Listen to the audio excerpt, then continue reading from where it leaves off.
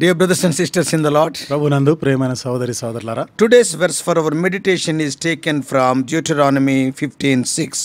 ఈ రోజు మన ధ్యానం కొరకు ద్వితీయోపదేశకాండం 15వ అధ్యాయము 6వ వచనం నుండి తీసుకొనబడింది. The Lord thy God blessed thee as he promised thee. నీ దేవుడైన యెహోవా నీతో చెప్పియున్నట్లు నిన్ను ఆశీర్వదించును కనుక నీవు అనేక జనములకు అప్పిచ్చెదవు గాని అప్పు చేయవు. When we come to the 15th chapter of Deuteronomy, ద్వితీయోపదేశకాండం 15వ అధ్యాయానికి వచ్చే సమయానికి the very first verse talks about the release of the servants at the end of every 7 years. ఈ మొదటి వచనంలోనే ప్రతి 7వ సంవత్సరాంతమున దాసులైన వారిని విడుదల చేయాలి. So all of the debts were to be forgiven in the 7th year.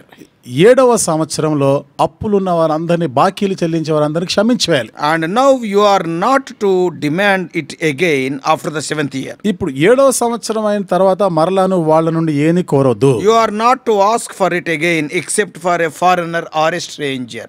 ఆయన ఎవడైనా కానీ పరదేశీ అయితే ఒకవేళ పరాయివాడైతే వారి నుండి తప్ప మిగతా వారి దగ్గరను మరలా ఆశించదు, కోరవద్దు. Then you can demand it from them, from the foreigners. అప్పుడు అంటే విదేశీయుల నుండి లేదా వేరే అన్య దేశాల నుండి వచ్చిన వారి దగ్గర నువ్వు దాన్ని కోరవచ్చు. But of the children of Israel it had to be totally forgiven. అయితే ఇశ్రాయేలు ప్రజల మాటకు వస్తే పూర్తిగా నువ్వు క్షమించేయాలి. So now I want to tell a small example. ఒక చిన్న ఉదాహరణ చెప్పాలనుకుంటున్నాను. Now suppose say if it is the 6th year. ఉదాహరణకి 6వ సంవత్సరం అనుకోండి. The 7th year was coming up very soon. ఇక అతి త్వరలోనే ఇంకా 7వ సంవత్సరం వస్తుంది, రాబోతుంది. And some guy says, ఎవరో అంటారు, oh, I would like to borrow some money. ఇప్పుడు నేను ఎవరి దగ్గర అప్పు తీసుకోవాలనుకుంటున్నాను. Then a thought will come to our mind. అప్పుడు మన మనసులో ఒక తలంపు వస్తుంది. Oh, this is the 6th year. ఇది 6వ సంవత్సరం కదా. I don't want to give any loan to him because it will be forgiven within few months. లేదు, నేను మాత్రమే అప్పు ఎందుకు, కొన్ని నెలలైతే 7వ సంవత్సరం వచ్చేస్తుంది, అప్పుడు నేను క్షమించవలసి వస్తుంది కదా. So God says, కాబట్టి ఇక్కడ దేవుడు అంటున్నాడు, you should not count that way. ఆ విధంగా నీవు దాన్ని పరిగణించొద్దు. If he is poor, go ahead and give it to him. ఒకవేళ వాడు పేదవాడైతే ఆ సమయంలో అడిగినా గానీ నువ్వు వెనకాడొద్దు, ఇవ్వాలి వాడికి. Now God is very interested in the welfare of the poor, and that we also be interested in the welfare of the poor. ఇక్కడ దేవుడు పేదవారి క్షేమం గురించి ఆయన ఆలోచన కలిగి ఉన్నాడు. కాబట్టి మనం కూడా దేవుడు అనుకుంటున్నట్లుగా మనం ఆలోచన చేయాలి. And here the main thing is protecting the poor. ఇక్కడ ప్రధానమైన సంగతి ఏమిటిది? పేదవారిని కాపాడాలి. And if a poor man comes to you, ఒకవేళ పేదవాడు నీ దగ్గరికి వచ్చి and he is wanting help నీ దగ్గర నుండి సహాయం కోరినప్పుడు, so you should not think, నీవు ఈ విధంగా ఆలోచన చేయకు, oh, this is very close to the 7th year, I don't want to give. 2 రోజులైతే 7వ సంవత్సరం వచ్చేస్తుంది కాబట్టి లేదు నేను ఇవ్వను, నేను సహాయం చేయను అని చెప్పొద్దు. That's wrong thinking. అది తప్పు. దేవుడు చెప్తున్నది ఏమిటిది? అది నువ్వు తప్పుగా ఆలోచన చేస్తున్నావు. Go ahead and loan it to him anyhow and then forgive it. నువ్వు వెళ్ళాలి, నువ్వు సాహసించి నువ్వు సహాయం చేయి, వారికి అప్పు ఇవ్వు, క్షమించే అన్నాడు. Because it is written in Proverbs 19:17. ఎందుకంటే సామెతల గ్రంథం 19వ అధ్యాయం 17వ వచనంలో రాయబడిన మాట, He who lendeth unto the poor lendeth unto the Lord. ఇక్కడ పేదవాడికి బీదలకు అప్పిచ్చేవాడు యెహోవాకు అప్పిచ్చినవాడు. And I think that is a good thing to remember. కాబట్టి ఇది మంచిది కదా, మనం ఇది గుర్తుపెట్టుకోవాలి కదా. Rather than exacting the debts from the poor, it is better to say, పేదవాడి దగ్గర నుంచి ఏదో బాకీలు అప్పులు వసూలు చేసేదానికన్నా it is better to say, well, I loan to the Lord and the Lord will repay. నేను దేవునికి అప్పిచ్చాను, దేవుడే నాకు ప్రత్యుపకారం చేస్తాడు అని నువ్వు చెప్పాలనుకోవాలి. I like loaning money to God. కాబట్టి దేవునికి అప్పివ్వడం అనేది నాకు ఇష్టం. I think he pays fantastic interest. ఎందుకంటే దానికి ఎంతో విస్తారమైనటువంటి వడ్డీతో సహా ఆయన తిరిగి చెల్లిస్తాడు. Great privilege to lend unto the Lord. యెహోవాకి అప్పిచ్చుట అనేది ఇది గొప్ప ఆధిక్యత. And he who lendeth unto the poor lendeth unto the Lord. బీదలకు అప్పిచ్చేవాడు యెహోవాకి అప్పిచ్చినవాడు. Because God takes care the cause of the poor. ఎందుకంటే దేవుడు ఆ బీద వారి గురించి అన్ని పట్టింపు ఆయనకు ఉంటుంది, ఆయన జాగ్రత్త తీసుకుంటాడు. God takes up the cause of the poor every time, and God is very interested in the poor of the land because they are always going to be with us. బీదల పక్షంగా చేసిన వాటి గురించి దేవుడు ఎప్పుడు కూడా చెల్లిస్తాడు. మన దేశంలో ఉన్న బీదలు ఎల్లప్పుడూ మనతో ఉంటారని ఉంది. In verse 11, 11వ వచనంలో, Deuteronomy 15:11, ద్వితీయోపదేశకాండం 15:11, the poor shall never cease out. బీదలు దేశంలో ఉండక మానరు.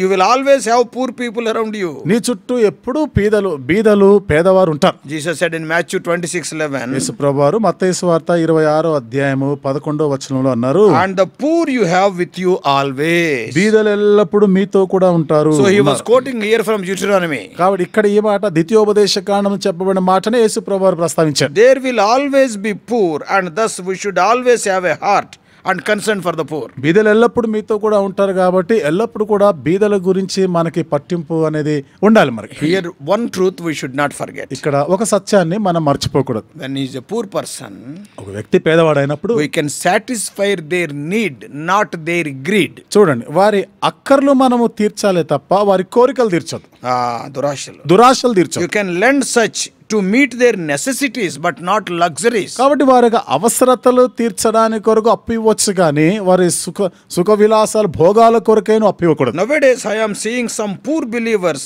are misusing this provision. నేటి దినాల్లో బీదలైనటువంటి విశ్వాసులు ఈ సౌకర్యాన్ని దుర్వినియోగం చేస్తున్నవారు, అలాంటి వారిని నేను చూస్తున్నాను. I have seen even in the assemblies. నేను సంఘాల్లో కూడా చూశాను కొంతమంది. They take loans from various public and private institutions to purchase a car also. చూడండి, వీళ్ళు ఒక కారు లేకపోతే ఇంకేదో కొనాలని బయట ఈ ప్రైవేట్ బ్యాంకుల్లో లేదా ఈ ఫైనాన్స్ ఇచ్చేవారు, డబ్బులు అప్పు ఇచ్చేవారి దగ్గర పోయి అప్పులు చేస్తారు. As a matter of fact, the car is not necessary to them. వాస్తవంగా మనం చెప్పాలంటే జాగ్రత్తగా గమనిస్తే అప్పుడు వాళ్ళకి కార్ అవసరత లేదు. By seeing the other people they are having cars, this will also will go for a car by taking loan. పక్కన ఉన్న వాడికి కారు ఉందని కదా చూసి వీడు కూడా అప్పు చేసైనా గానీ car కొనుక్కోవాలనుకున్నాడు. It is not the need, it is his greed. కాబట్టి ఇది అవసరత కాదు, అది దురాశ. Like that they fall into debts. అట్లా వారు అప్పులు పాలవుతారు. Then they approach you to give money to pay those installments. ఆ తర్వాత మరి దాన్ని ఆ బాకీలు వాయిదాల పద్ధతిలో ఇక డబ్బు చెల్లించవలసిన పరిస్థితి వస్తుంది. And they will come to you and they will ask you loan. వారు వస్తారు అప్పుడు నీ దగ్గరకు వచ్చి ఇక ఇది వాయిదాలు కట్టాలి కదా అని నీ దగ్గర అప్పు చేస్తారు. మళ్ళీ Don't give. అలాంటి వారికి ఇవ్వద్దు, It is wrong. అది తప్పు. You need not lend money to satisfy their luxuries, only necessities. వారి సుఖభోగాలని తీర్చడానికి అప్పు ఇవ్వకూడదు. అవసరతల గురించి ఏదైనా ఉంటే అప్పు ఇవ్వచ్చు. Many people are misusing this. చాలా మంది దీనిని దురుపయోగం చేస్తున్నారు. So brothers and sisters, సోదరి now సోదరులారా, coming to the Hebrews, ఇప్పుడు హెబ్రీల దగ్గరికి మనం now వస్తే, if you bought a slave who was a Hebrew, a man or woman, ఇప్పుడు ఒక హెబ్రీలో నుండి స్త్రీ గాని పురుషుడు గాని వాని దాసుడుగా కొనుక్కుంటే, then they were to serve you for 6 years, but in the 7th year you had to set them free. 6 సంవత్సరాలు వారు నీ దగ్గర పని చేయొచ్చు, 7వ సంవత్సరం నువ్వు వాళ్ళని విడుదల And you చేయాలి. shall not send them out empty. అంతేకాదు, వారిని వట్టి చేతులతో పంపకూడదు. It is written, but give them liberally from your flock, ఇక్కడ రాయబడిన మాట, నీ మందలో నుండి వారికి సమృద్ధిగా ఇవ్వాలి. from your store or from your wine press. నీ నిల్వ చేసుకున్న దానిలో నుండి నీ గానుగ ద్రాక్షరస గానుగలో నుండి వారికి ఇవ్వాలి. Why? ఎందుకు ఇవ్వాలి? Because you have to remember that you were a slave once in Egypt. ఎందుకనగా ఒకప్పుడు నీవు కూడా ఐగుప్తు దాసత్వంలో ఉండిన సంగతి జ్ఞాపకం చేసుకుంటూ చేయాలి. Deuteronomy 15th chapter, ద్వితీయోపదేశకాండం 15వ అధ్యాయం 13 to 15, you can read them later. 13 నుండి 15 వచనాలు మీరు తర్వాత చదవండి. Now if you have a slave and the 7th year came up, ఇప్పుడు మీ దగ్గర ఒక బానిస, ఒక దాసుడు ఉన్నాడు, 7వ సంవత్సరానికి వచ్చాడు. and it's time for him to be set free, అతని విడుదల చేయవలసిన సమయం ఇది. and if he comes to you and say, ఇప్పుడు వాడు నీ దగ్గరకు వచ్చి చెప్పినాడు అనుకోండి, Master, I like it here. అయ్యా, నేను ఇక్కడే ఉండాలని కోరుతున్నాను, good master. నువ్వు మంచి యజమానుడివి, I have got good security and I just enjoy working for you. ఇక్కడ నాకు ఎంతో మంచి భద్రత ఉంది, మీ దగ్గర పని చేయటం నాకు చాలా సంతోషం, And I don't want to be free. ఇక నేను విడుదల కావాలని కోరడం లేదు, I want to remain your slave. నేను నీకు బానిసగా నీ దగ్గరే నేను దాసుడిగా ఉండిపోవాలనుకుంటున్నాను. Then what you have to do? అప్పుడు నువ్వేం చేయాలి? Then you are to take him and you are to take in all and you are to drive it through his ear. అప్పుడు నువ్వేం చేయాలి? ఒక కదురు అతను తీసుకొని ఒక కదురుతో తన చెవికి నువ్వు రంధ్రం చేస్తావు. And you are to pin his ear to the doorpost of your house. మరి నీ ఇంటి ద్వార 15:17. 15వ అధ్యాయం 17వ వచనంలో ఉంది కదా, నీవు కదురును పట్టుకొని తలుపులోనికి దిగునట్టుగా వాని చెవికి దానిని గుచ్చవలెను.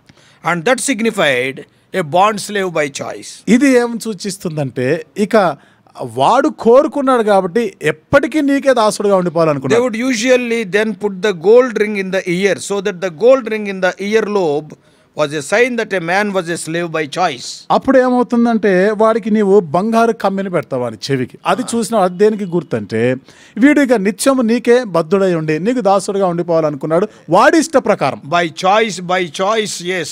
he wanted to be a slave. ఆ దాసుడు వాని ఇష్ట ప్రకారమే నీకు ఒక దాసుడుగా ఎప్పటికీ దాసుడుగా That ఉండిపోవాలి. also shows that the master is a very good master. ఇక్కడ ఇంకో విషయం అర్థమవుతుంది, ఆ యజమానుడు కూడా ఒక మంచి ఒక దయగల యజమానుడు అని Yeah, అర్థమవుతుంది. people will, by seeing that ring, yeah, people will ask, and whose master is his?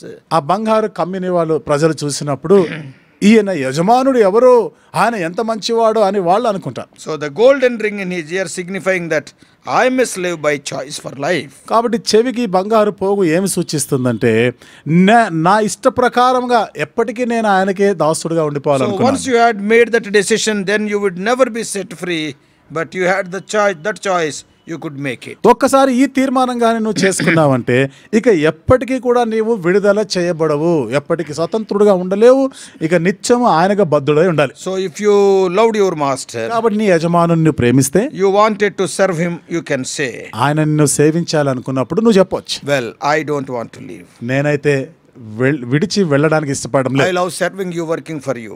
నేను నిన్ను సేవిస్తూ నీ కొరకే పని చేయాలని కోరుతున్నా. So this little ritual of piercing your ear with an awl, pinning it to the post, and thus the slave for life. కాబట్టి ఇక్కడ నీ చెవికి నీ కదురు తీసుకొని ఆ తలుపులోనికి దిగినట్లుగా ఆ చెవికి దాన్ని గుచ్చినప్పుడు నీవు ఎప్పటికి నిత్యము ఆయనకి దాసుడు అయిపోతున్నావు. So now, dear brothers and కాబట్టి sisters, ప్రియమైన సోదరి సోదరులారా, this is the kind of bond slave that we have to become to Lord Jesus. ఈ రకమైనటువంటి నిత్యము మనము యేసుక్రీస్తు ప్రభు వారికి దాసుడుగా ఉండిపోయేటువంటి స్థితి. When we see the life of Apostle Paul, though he is a great apostle, అపోస్తలుడైన పౌలు జీవితాన్ని మనం గమనిస్తే ఆయన గొప్ప అపోస్తలుడైన, he also says that I am a bond slave to Jesus ఆయన Christ. కూడా ఏమంటాడు, యేసుక్రీస్తు ప్రభు వారికి నేను దాసుడు అని అంటాడు. It is by his choice. అది ఆయన ఇష్ట ప్రకారముగా దాసుడు Lord, అయిపోయాడు. I love serving you. దేవా నిన్ను సేవించడం నాకు I ఇష్టం, want to serve you. నేను నిన్ను I సేవించాలనుకుంటున్నాను. don't want to do anything but serve you. ఇంకా వేరేది ఏది కాదు, కేవలం నిన్ను సేవించడం తప్ప ఇక నేను I want to serve you for lifetime. నా జీవిత కాలం అంతా కూడా నిన్నే A సేవించాలనుకుంటున్నాను. bond slave of Jesus Christ. యేసుక్రీస్తు ప్రభు వారికి జీవిత కాలము సేవకుడు బానిస. Oh, what a neat thing and a privileged position is to be a bond slave of the Lord. Serve him for life by choice. యేసు ప్రభు వారికి నిత్యము దాసుడుగా ఉంటూ ఇష్ట ప్రకారముగా కోరి ఆయనను సేవించాలనేది ఎంత చక్కని పవిత్రమైనటువంటి కోరిక, ఎంపిక Jesus ఇది. did not force me. యేసు ప్రభు వారు నన్నేమి బలవంతం చేయలేదు, It is my choice. అది నా కోరిక ప్రకారం. I choose to serve him for life నా జీవిత కాలం అంతా ఆయనను సేవించడానికి కొరకే నేను తీర్మానించాను. because he is my good master. ఎందుకనగా ఆయన నాకు మంచి యజమాని, Yeah, good feeding is there, good love is there, and good protection is there with మంచి him. పోషణ ఉంది, మంచి ప్రేమ ఉంది, మంచి కాపుదల ఉంది నాకు. And then our service can be a perpetual service, non-stop service. అప్పుడు మనం చేసే సేవ నిరంతరాయముగా చేసే సేవగా That ఉంటుంది. is truly worth rewarding. నిజంగా ఇది బహుమానం పొంద యోగ్యమైనది. So let us decide to be bond slaves of Jesus who loved us and gave himself for us. కాబట్టి మనల్ని ప్రేమించి తను తాను మన కొరకు అప్పగించిన ఆ యేసు ప్రభు వారికి నిత్యము మనం సేవించే వారంగా దాసులుగా ఉండేదానికి ఆ విధంగా This morning let us తీర్మానం take a decision. ఉదయకాలం మనం ఒక తీర్మానం చేసుకుందాం. Not serving now and then. అప్పుడప్పుడు ఏదో ఇష్టం వచ్చినప్పుడు దేవుని సేవించడం Not a కాదు, servant of God. ఏదో దేవుని సేవకుడు అని కాదు, Bond slave to God. నిత్యము ఆయనకు బద్ధుడై ఉండి సేవ చేయడం. Let us pray. ప్రార్థన May చేసుకుందాం. God bless you. దేవుడు మిమ్మల్ని దీవించును Let us గాక. pray. రండి ప్రార్థన చేసుకుందాం. Loving Heavenly Father, ప్రేమగల మా పరలోకపు తండ్రి, what a privilege it is to be thy bond slave. ఓ దేవా, మేము నీకు దాసులమై ఉండట అనేది ఎంత గొప్ప ఆధిక్యత. You are not forcing us, దేవా, మీరు మమ్మల్ని బలవంతం చేయడం but లేదు. by seeing thy love, దేవా, మీ ప్రేమను by చూసినప్పుడు, seeing thy protection, దేవా, మీ కాపుదల by భద్రత seeing thy చూసి, provision, దేవా, మీరు ఇచ్చే సదుపాయాలు oh, by చూసి, seeing thy sufficiency and oh satisfaction. దేవా, మీ సమృద్ధిని మీ సంతృప్తిని చూసినప్పుడు, Every one of us, we may be thy bond slaves because you loved us and you died for us. మాలో ప్రతి ఒక్కరు నిత్యము ప్రభా మీకే దాసులమై ఉండాలి. ఎందుకనగా ప్రభా నీవు మమ్మల్ని ప్రేమించి మా కొరకైన ప్రాణం పెట్టావు కాబట్టి. Who can love us more than you? ప్రభా మీకన్నా ఎక్కువగా ఇంకెవరు మమ్మల్ని ప్రేమించగలరు? You are my master. ప్రభా నీవే మాకు యజమాని. You are our master, O Lord, for this lifetime and also in eternity. ఓ ప్రభా, జీవిత కాలం అంతటి కొరకే నీ యజమానుడివి, ఆ తర్వాత కూడా ప్రభా నీవు మాకు యజమానుడిగా ఉంటావు. Guide us and guide us. మీరే నాయకత్వం వహించి నడిపించారు. Help us throughout this day. ఈ దినమంతటి కొరకు సహాయం In చేయండి. Jesus' precious name we pray. యేసు ప్రభు వారి అమూల్యమైన నామములో ప్రార్థించి వేడుకుంటున్నాము.